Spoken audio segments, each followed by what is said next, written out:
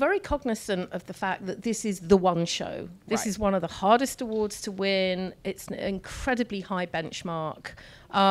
So we were all agreeing with each other before we started judging that we were going to be really tough. The work was going to be interrogated. We weren't going to let anything slip through. So with all that in mind, I think it just speaks to the sheer quantity of amazing work that's been entered. What we didn't want to do was say, oh no, we have this artificial number of 10 or 8 or whatever it was, and just stick to that and see other work that was really brilliant and deserving lose out. So for us, it's like, look, if it's a gold, it's a gold. Yeah. And as you just mentioned, you saw some of those discussions. They were really robust. Yeah, robust conversations. Robust conversations in a really good way. But in a really good way. People made excellent points, and we were respectful, and we listened. And some people were persuaded and said, I hadn't thought about it like that before, and it was great. But at the end of the day, we all agreed, this piece of work is a gold. Yeah. Give it a gold. Yes. I love being on juries because I feel like it's going back to school. It's a master class every time. And every time I judge, I learn something about, the work, how to view it, different perspectives. So what was the biggest piece of learning for you in the room?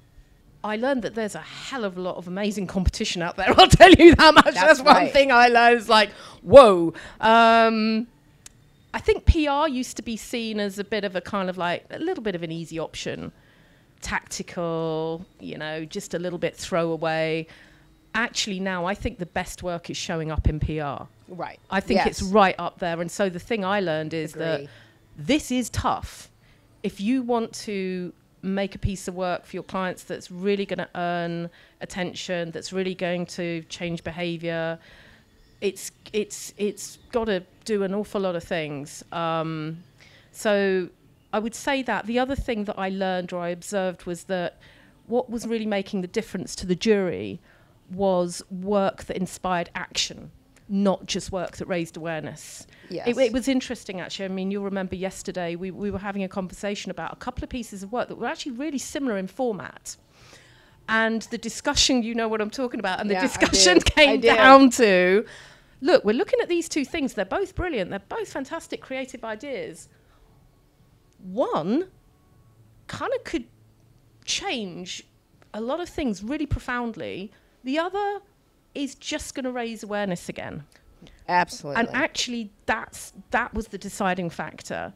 So I think that's probably the main thing I learned, was that PR today is about action, not only getting companies to act and do things, but it's actually about getting an audience to act and do things as well. It's about, pushing the peanut forwards. It's about moving things on.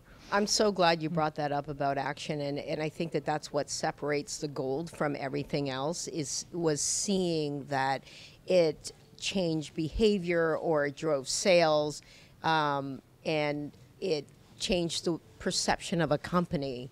There was definitely an action, and I think that I love that you said the best work is showing up in PR now, because the best work needs to live in culture. And when you look at, we all live on our devices, it's so important that people are seeking you out, sharing you, talking about you, and that is the future of PR.